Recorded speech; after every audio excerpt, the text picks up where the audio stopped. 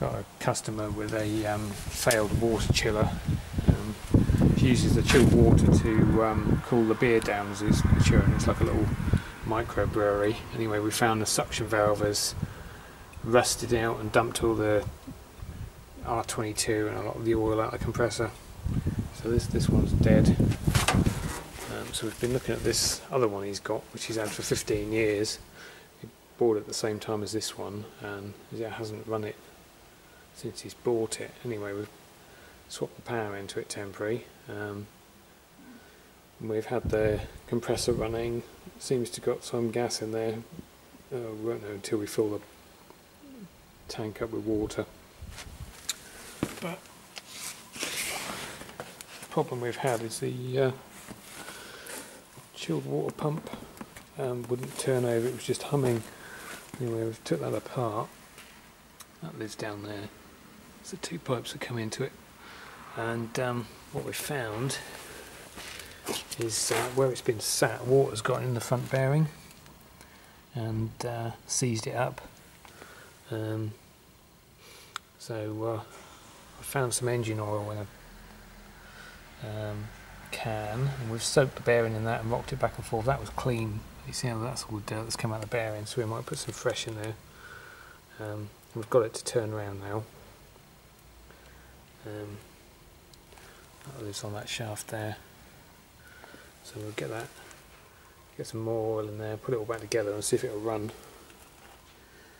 I'm not having a good day for bearings at the moment because my van's off the road because the wheel bearing's gone on it, and the only tools I've got my tool bag there, and my little tool pouch there, and that's about it. So we're trying the impossible with nothing at the moment. So anyway, I'll get this back together.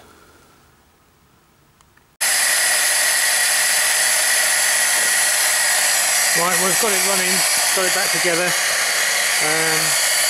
These little brass-headed pumps, they seize up quite easily, especially when they're sat for a few weeks or a few months. So 15 years is a long time. Quite often you have to take them apart and get a file or something on the brass impeller to clean it up a bit, but I think we might have put a few dings in there because we were trying to get it to turn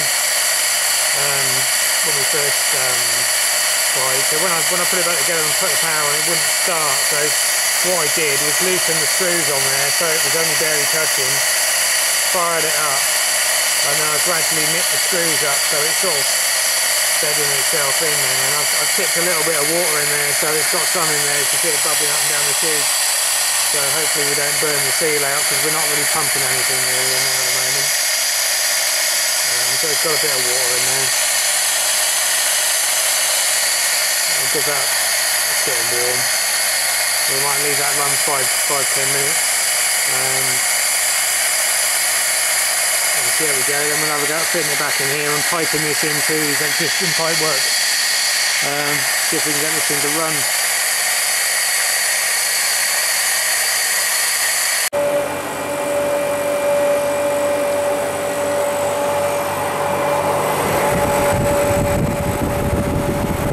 That was pretty rusty.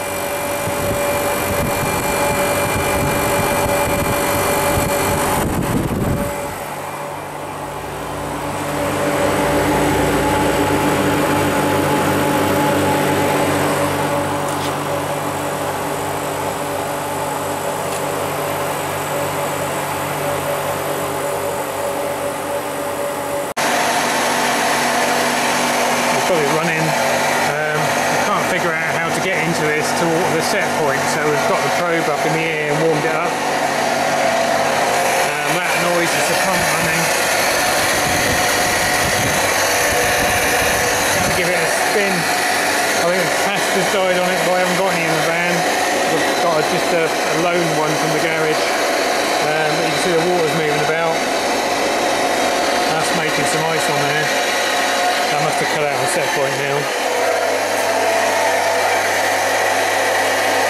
So I think it might do enough to get his beer cold. This is in a little brewery. His big chiller's packed up. He's got 2 big vats full of beer that's fermenting, and if you don't get it cold quick enough, it'll all go off. So think we might just about be able to save the day with this.